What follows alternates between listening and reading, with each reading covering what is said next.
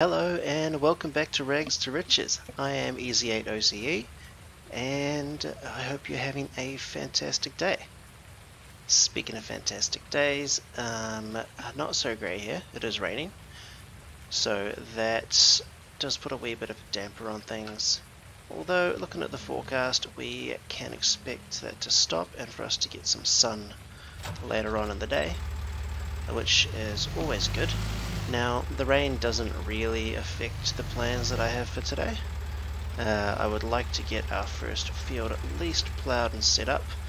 Close that door, make sure the inside of the shed doesn't get too wet. I mean, it's fairly rickety and busted up looking anyway, so we'll just try and keep it as nice as we can. Now, you may have noticed that we do have a bit more money than last time you saw us.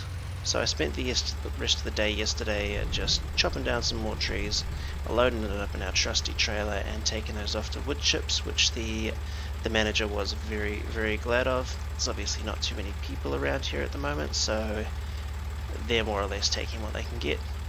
We do have a few more trees felled and chopped up, ready for later, so we might actually scoot over to the sawmill and drop some of those off once we've got this field all sorted out. So, without further ado, let's get underway. Now, I'm thinking those bushes just behind us that you can see off to our left, those are more or less the boundary of our property. So I was thinking we can basically take this plough and set our field up from just this side of the vehicle shelter to just the other side of the vehicle shelter. We'll still leave a little bit of a lane between the field and the shelter, just for a bit of future proofing in case we need that space. And if we want to, we can also expand it further, or in saying that, just create another field. Now that's the best thing about having a plough. You can essentially create a field wherever you like. There's no restrictions on it like you get with a subsoiler, which is, for those of you who aren't too familiar with Farming Simulator, a tool which in the game does a similar job to a plough. It just doesn't have the ability to create new fields like this does, so this piece of machinery and tool are just the perfect combo for us at the moment starting out. So what I'm doing at the moment, we'll just set up a little bit of a boundary for our field. Not too big, just we are a bit limited in the size of the implements that we do have access to, so I'm thinking maybe a nice square shape. Hopefully I've not put us wrong with that tree just in front of us. Hopefully that's not going to interfere with us setting up this field. Alright, now where did I start? Okay, you can sort of see it. I have a feeling this tree might just be in the way. So yeah, it is going to be in the way. So what I might do is just make a wee bit of a diagonal cut rather, you know, be different. Boring old square fields and rectangle fields, right? We'll be trying to be a bit different around here. Down she goes, and this might just come a little bit further than what we originally planned for this side. But hey, more field, more crops, right? Okay, now here's the hard part, getting this lined up whilst also keeping it looking nice. Because I'll be the first to admit, I'm not the handiest person with a plough. My fields that I plough up myself more often than not come out looking quite ugly. But hey, a field's a field, right? Oh, actually, oh, I will admit that's a bit nicer than what I'm used to. So, you know, we'll just pop this down here, try and tie that into the corner. Okay, so that's the easy part done. Excuse me. Because yeah, now we have to plough out the inside. So that's going to take a while. So I might take the time just to elaborate on a few more of the plans that I have. Now, the money situation, we can't really pull in huge amounts of money just selling wood chips, so we might have to rent a little bit of the gear that we're going to need to start with. The next step on this field, which I'm hoping we can get done today, is to spread some lime around. Ideally, we'd like to do that once it stops raining, if indeed it does stop raining in time for us to get into it. So we'll see.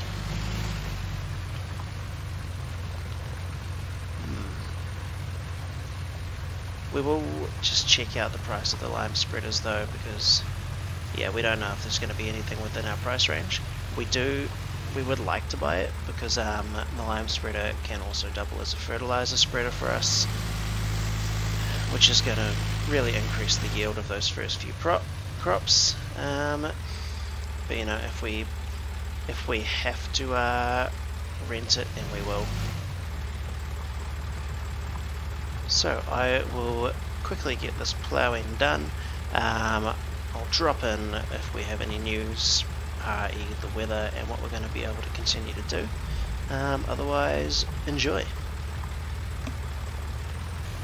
Okay, so we have been making some headway with the field. Unfortunately, the rain doesn't look like it's going to be letting up anytime soon. But you know, it is what it is. We really are getting a taste of the farmer's life here, being out in all weather, doing whatever jobs we possibly can, because you know, whoever let a little bit of rain stop them getting their field sorted.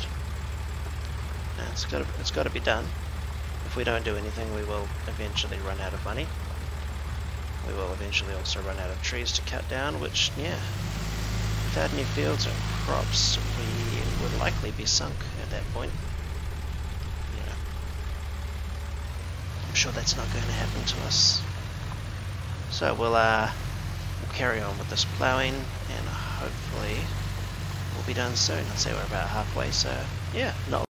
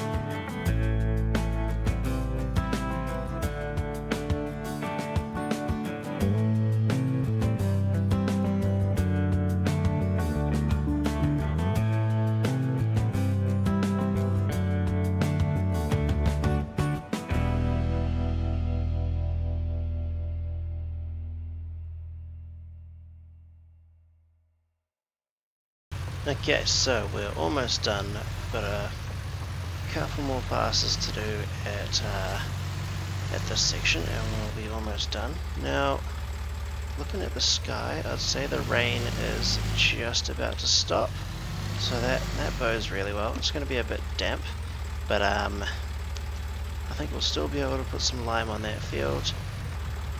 And it is actually looking like it's going to be a really nice, decent sized field for us to pull our first crop from. We're just very, very lucky to have all of this wonderful land at our disposal, really.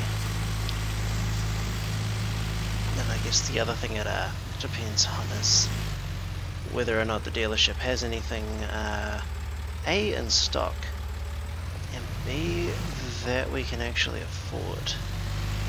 So that, yeah, that we'll have to see.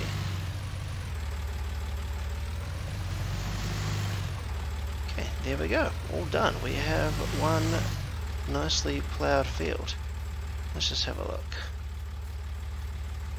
I don't know about you, but that feels good to have that done. I think we've done a pretty good job there. Okay, so we'll go and drop this plough off and mosey on over to the shop. Oh, there we go. The rain stopped just in time. Okay, it's only taken us half the day, which really quite happy about. Don't need that light anymore. Yeah, it's only a light, but you know, we'll try and make our light bulbs go as far as we possibly can. Let's set that back to limit to field because we don't really want to lower the plough and put it straight through the ground and start ploughing out our shed. That would be not great. Okay, so let's make a quick trip over to the shop and see what they have for us.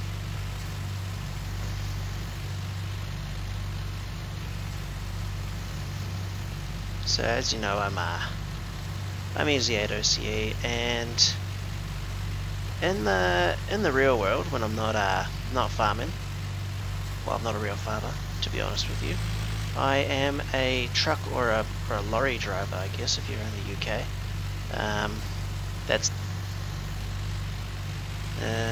And in my spare time, I am a sim gamer, so I play, oddly enough, I play Euro Truck Sim and American Truck Sim, just for a laugh. I mean, I don't normally get to drive with trailers in my day-to-day work, so having a go on the big trucks is a bit of fun for me. When I'm not doing that, I'm playing either farm sim or building and painting models, which is sort of my hobby. So yeah, just a little bit about me, just so you can get to know me a bit better.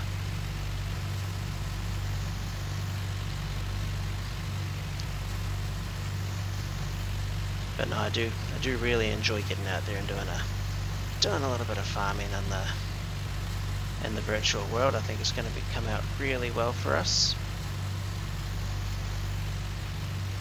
And yeah, I'm not really too sure what we're going to grow. If you've got any thoughts on what we should grow, put a comment down the bottom, and yeah, if there's a resounding vote in one way.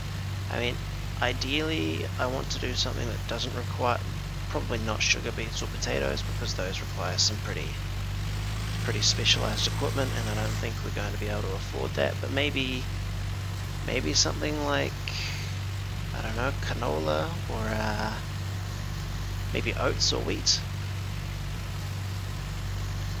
We could actually, if we do get oats and wheat, we could also get the straw and sell it. I mean, I don't know if we can really afford a baler or anything to pick the straw up with, so you know, maybe canola would be a good way to go. But yeah, I'll leave that up to you guys to decide, and I'll basically go with whatever you guys think. Alright, here we are at the shop. Just turn off the tractor, no point wasting diesel. We will pop into the lads and see what they've got for us. Okay, so here is the fertilizer spreader. This is the only one that was actually in our price range that could also spread lime. So it's looking like this is the one that it's going to have to be. Yeah, it's definitely not going to fit a whole bag of lime in there, which we will also have to buy. So we'll just go ahead and grab this and fill her up with what we can, and we will be on our way. There she is. Not the biggest unit ever, but yeah, it's really all we can get at the moment, so we're sort of stuck with it. Oh well, no matter. Let's all hooked up and get underway. Now we will have to devise a way to get that bag of lime back as well. Now we might be able to get it on our wee trailer. So we'll quickly run this back to the farm, and I'll see if one of the lads in the shop can help me put that big bag on our trailer. Okay, here we are back at the farm to drop off our fertilizer spreader. So we might just leave that at the entrance to the shelter. It's looking like it's probably going to be okay. It's not gonna rain again on us anytime soon, so it should be just fine here. Yeah, we'll leave that there. Now, another good thing that's happened yesterday. So yesterday evening, after we finished with the wood chipping, we actually took that trailer around to the around the back to the workshop, because we noticed around that gating at the back of the trailer there was a lot of rust, and it looked like it had just corroded itself shut. So we took that down, put some CRC on it overnight, or WD-40 depending on where you are, and yeah, we can actually get that open now, which is just fantastic. Yeah, have a look at that. So that's going to make it a lot easier for us to get that bag of lime in the back of the trailer, and then back to the farm. Now we will have to probably try and drag it out by hand once we get back, which isn't going to be the easiest thing to do, but yeah, we'll make it work. Okay, off to the shop we go. Okay, there we are. We have just managed to get it in there. It was a bit of a task, but one of the young lads inside kindly volunteered to help us out, because we couldn't manage that just quite on our own. So we'll get those doors closed off, and we will get ourselves back to the farm and hopefully get this spreading done before the end of the day. Now, I'm thinking we might try and get this into the main shed, because yeah, ideally you don't really want the stuff getting wet. It'll just clump up and it'll be horrible and nasty, and we just won't be able to use it, and that would just be a bit of a waste. So although the big old shed's not the most watertight of buildings, it's definitely better than the open-sided shelter that we've got. Alright, so we'll just quickly head back to the farm and I'll see you there. Okay, there we go. So with a lot of effort and a bit of rope, we have managed to drag that lime bag out and off to the side of the shed, so it's not going to get in the way of anything coming in and out. As far as the shed goes, it looks like that's probably one of the more watertight areas, so yeah, that'll just have to do for now. So we'll go get this trailer put away, grab the fertilizer spreader, and we will get that filled up with lime. Then it's on to the fun part of really liming up that field, getting it nice and ready for our first planting. I would, before we plant, like to just get a little bit of fertilizer down on the field, just to really beef that soil up. Make sure our first crop is as profitable as it can possibly be. Okay, let's get this spread around to the lime. We'll get that filled up now too. It is going to be, a little bit of a hassle taking this back to the back around to the shed, to the lime bag every. Oh, I've mucked that up a bit. There we are. Easy fix. Yeah, as I was saying, it is going to be a little bit of a pain bringing this back to the shed every time we need to fill it up.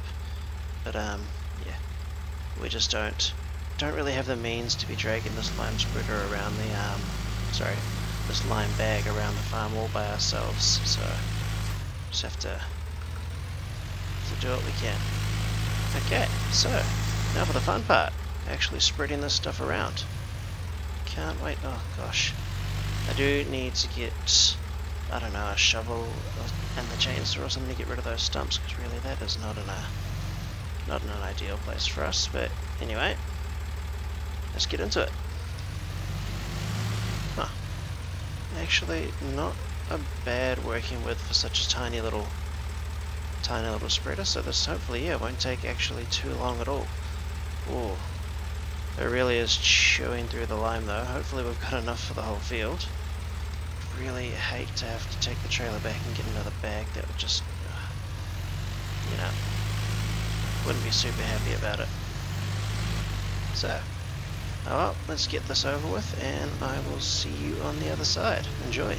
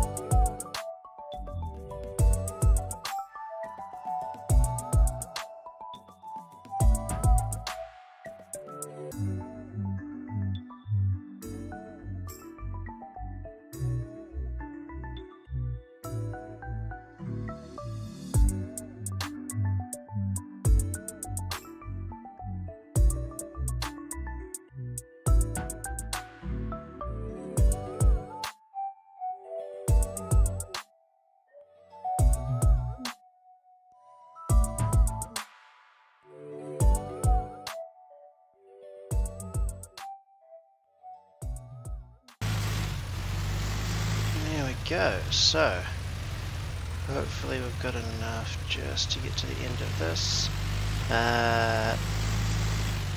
Yep, there we go. And there are a couple of wee bits that we've missed, so we'll just go around and see if we can quickly tidy those up. Great.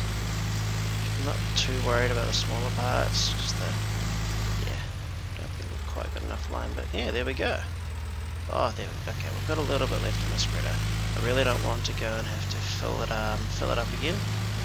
You've already seen my attempts at reversing the spreader in. Don't really want to have to do that again, embarrass myself and subject you to that. Oof. White wheel stay, is it? But yeah, I must say though, liming fields is one of my favourite things to do. Just because it looks like we've just had a snowy Christmas, doesn't it? I mean, being New Zealand, we don't get those full stop. I wouldn't say don't really, because yeah, we just don't. All right, so it's just about 6 o'clock in the evening, so it's been a pretty big day for us. But we have achieved something. We now have a field that's covered in lime. And next time I think we might look to try and maybe even fertilize it. I think solid fertilizer, so we can just reuse the same fertilizer machine. And yeah, but all in all, a very, very good day. So I'll just put this tractor away, and thank you so much for watching. If you enjoyed the video, please don't forget to like and subscribe if you want to see more of these videos. Hit the bell if you want to see the notification for when I post up episode 3. And if you haven't seen episode 1, please do hop over onto my channel and have a look. I'm sure you'll enjoy it if you've enjoyed what you've seen here. So yeah, thank you so much for watching. Thank you to the modders and to the map makers who make this sort of thing possible. And we'll see you all again soon. See you later.